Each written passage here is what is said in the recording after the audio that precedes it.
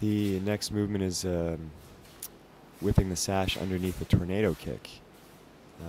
If you don't have a practice tornado kick, this is not going to go very far, but I break it down very quickly here for you to train that kick independently, which is simply to have a direct line to make sure that your feet are throwing a spinning crescent kick followed by an inside crescent kick, but that the feet remain on the same line.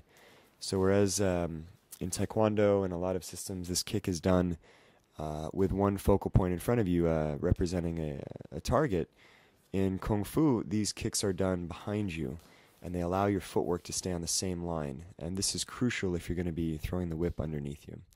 And you can do it slowly, as I'm doing it here.